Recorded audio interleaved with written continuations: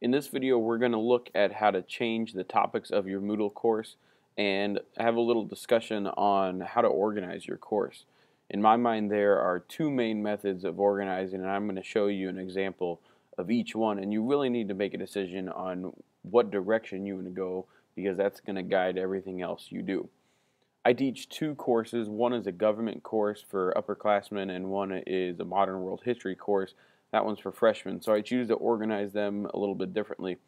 For my government course, I try to organize it as much like a college course as I can. So it's set up in modules rather than units, which allows the students to work a little bit more at their own pace. They still come together for projects and assessments and group activities of that sort, but the individual work that needs to be done they can really do that at their own pace as long as they know when their big stuff is coming. So this is the module setup. The other setup is the more traditional unit setup, and this is what I do still with my freshmen. They still follow the textbook a little bit more closely than the junior government class does. The unit setup is exactly how you'd expect it, with a section for each unit. You can even get more specific and have topics that are broken down for more specific things. So you may have one topic that's Unit 1, and then below it you may have another topic that's all of your vocabulary. Let me show you an example of what I'm talking about. If we go down to my Unit 5, I had everything for Unit 5, and then I also created a topic for exam review materials. In this unit I actually made videos to review each question that they were going to get for their essay questions before the test, and they could review those videos before the test.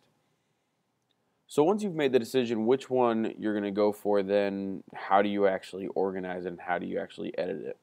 For this, I'm going to take you back to my government course since it's a little bit newer and a little bit less cluttered, and we'll turn our editing on for the first step.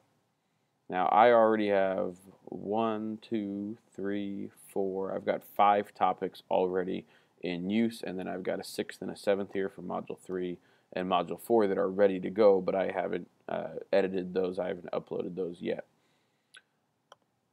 So when we turn our editing on, a couple things pop up. First thing you'll see is this little gear. This is your settings, so that's how you change the section name.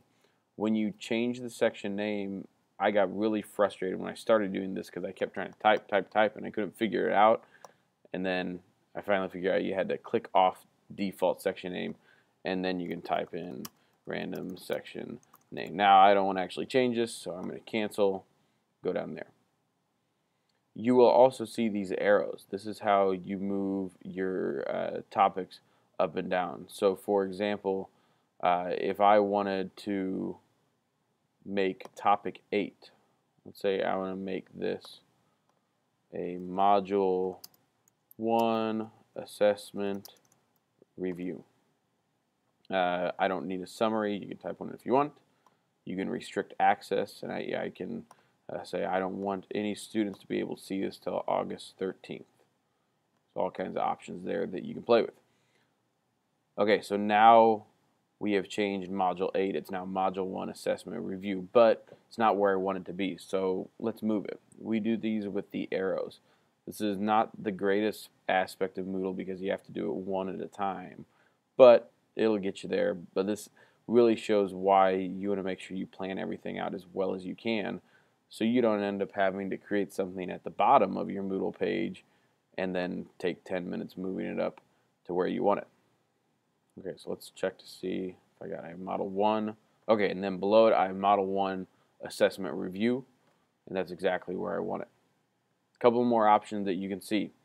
If I don't want students to be able to see this yet, now we're starting Module 1 tomorrow when all the juniors get here, but let's say I don't want them to see Module 2. This eyeball right here, it can hide the topic. So if I click on that, now students can see Module 1, but you see Module 2 is now kind of grayed out, so they can't see that anymore. You can also tell that slash through the eyeball.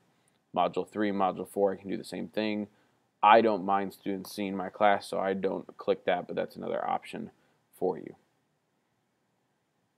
In the next video, we'll start looking at how to upload different types of things, different documents, different videos, and we'll look at some of these edit toolbars and add activities and add resources there.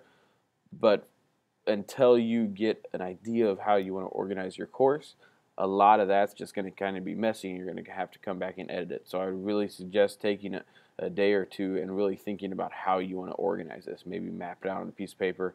That's going to save you a lot of headaches down the road.